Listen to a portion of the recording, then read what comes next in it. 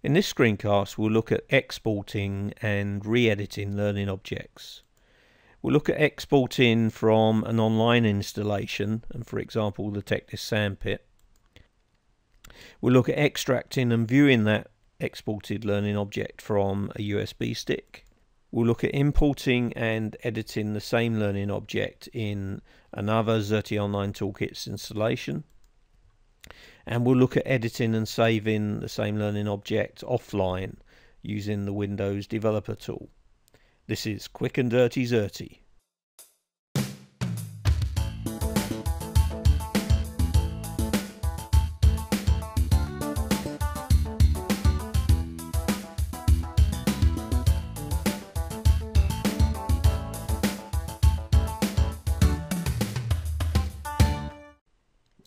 If you use the TechDis Sandpit, you'll be aware, or should be aware, that learning objects created on the Sandpit are wiped on a monthly basis. The reason for this is that you're encouraged to establish an installation of Xerte Online Toolkits in your own institution.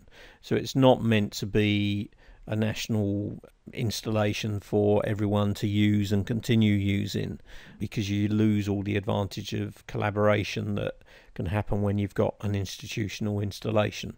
So it's important that you know how to export learning objects from the Sandpit and import them into your own installation, or indeed to import them back after the weekend of wiping. So to demonstrate this, we're going to log into the Sandpit and export a learning object. Here we are on the TechDis Sandpit, and we're going to make a quick edit or addition to the learning objects we've been creating during these tutorials. So for this example, we're just going to insert a links page, which is under navigators. Now we're not going to complete this page on the Sandpit. We're going to export and import into another installation and carry on editing there. But for the purpose of the demo, we'll give the page a title, and we'll add a couple of nested pages, which will be our links, and we'll also change the link height to medium. If we click play and use the table of contents to view that page, we have the beginnings of our links page. We can close the window.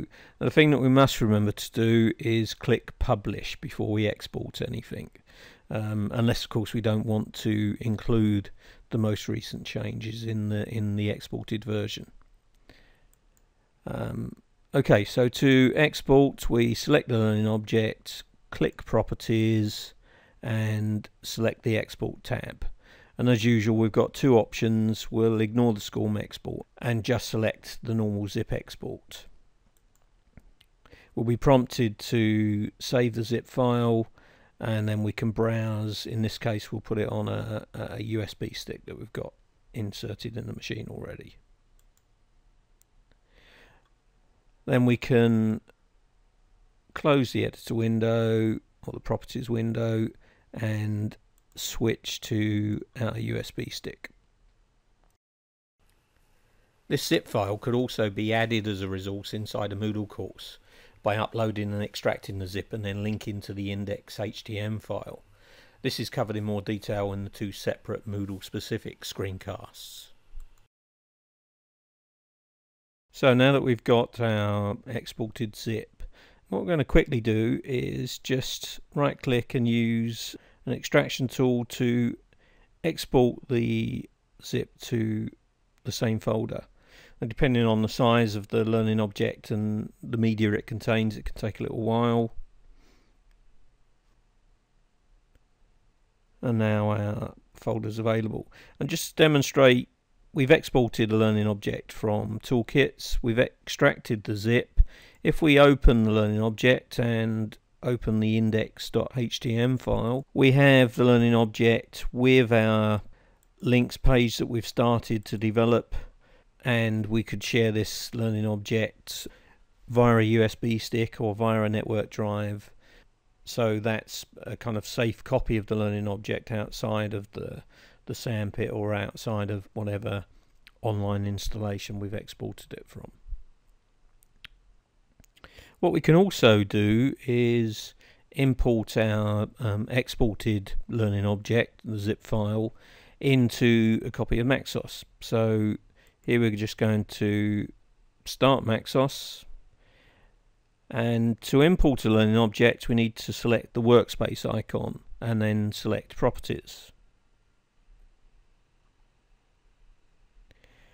You can see we have some other tabs, but the tab that we want is the import tab, and we can simply browse to our zip file and select open.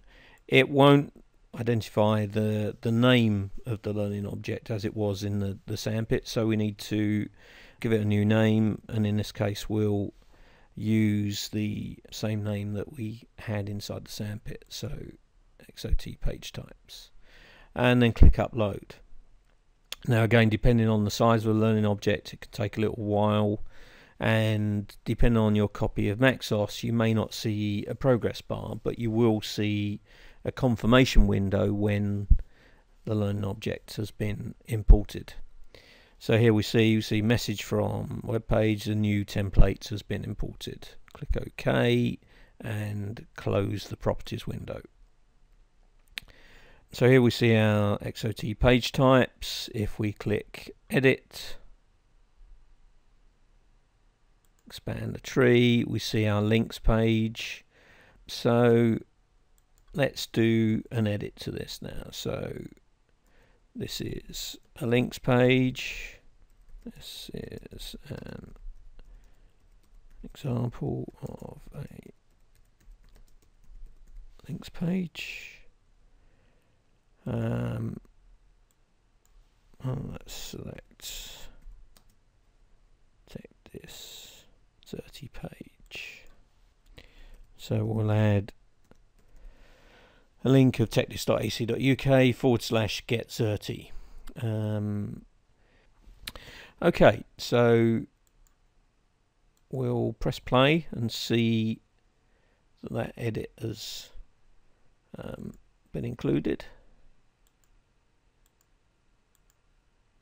And here we see this is an example of a links page and the information that we just added. So we'll close this window, make sure that we publish, and close window. Now what we're going to do is select properties again, this time from the MAXOS copy, and select export and zip export again. Okay, we're prompted to save the zip file once again, and we're going to just replace the zip file that we'd exported from the Sandpit previously. So it'll ask us, do we want to replace the file? We'll select yes, and the file has been downloaded. So we'll close the window and switch back to the directory. So here we've got our updated zip. So now what we're going to do is delete the previously extracted version,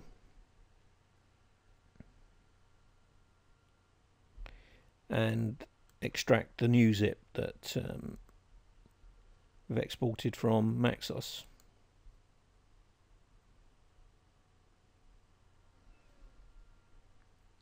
Okay, if we open that file just to verify that this is the very latest version, we'll double click the index page, browse to our links page, and we should see that we've now got the more recent version with the TechDis link added.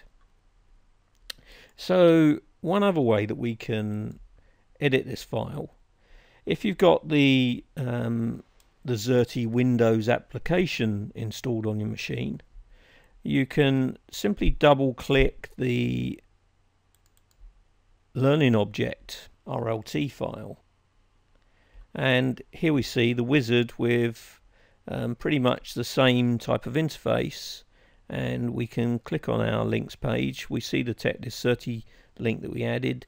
Let's just add one to Google. So Google, link to Google, google.co.uk. In the local Windows tool, the button that's the equivalent of publish, or at least the equivalent of save in the most recent updates, is a save button, and down in the bottom right hand corner we see that we still have our play and preview button. So if we click play, we should see, if we navigate to our links page, the latest changes we've made with the link to Google appearing.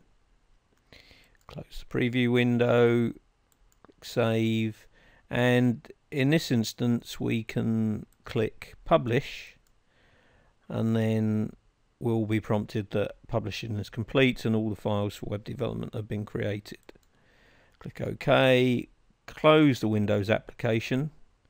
Actually, a point here is if we close that editor window, we'll see the developer application, and a simple tip is to double click on the top icon and you'd be back to the wizard. So if ever you find yourself in that place and you want to carry on editing, just double click on the top icon.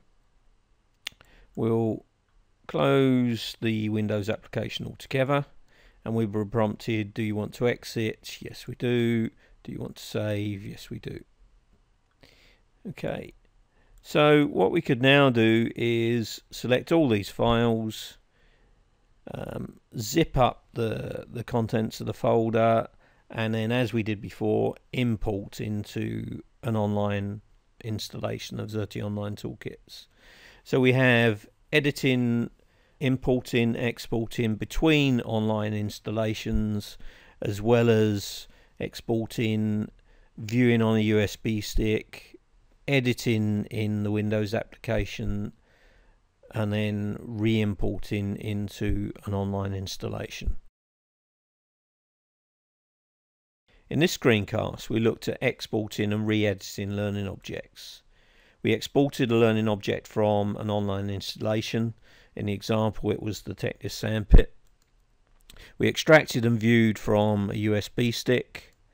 We imported and edited in another Xerte Online Toolkits installation. In this case it was MAXOS. And we edited and saved offline using the Windows Developer tool. Hope you found this useful. This has been Quick and Dirty Xerte.